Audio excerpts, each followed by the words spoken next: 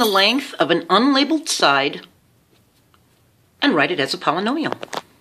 Okay, so let's say you're given this figure and told you need to find this unlabeled side and you need to write it as a polynomial.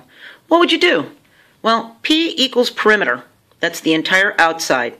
What if it was written like this and you needed to find this side and you knew the entire perimeter was 18 and you were given that this was 4, this was 5, and this is 2? Wouldn't you add these three sides up and take it away from the 18? Of course you would. Then it would be 7. So we're going to do the same thing with this. We're going to add up all the known sides and then we're going to take it away from this to get this final answer. So we've got this one, 2n squared plus n plus 2. We've got 2n squared plus 4n, and we've got n squared plus 3. We're going to add up and combine the like terms. 2n squared plus 2n squared plus n squared, there's an invisible 1 there, would be 5n squared.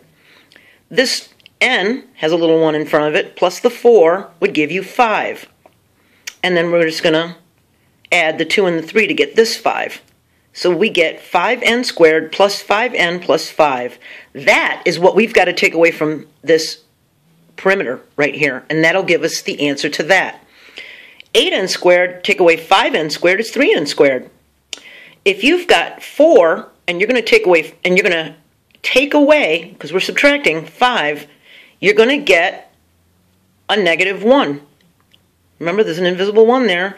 And if you've got 5 and you take away 5, you've got nothing. So our answer is 3n squared minus n. That is how long that side is, and that is how you find the length of an unlabeled side and write it as a polynomial.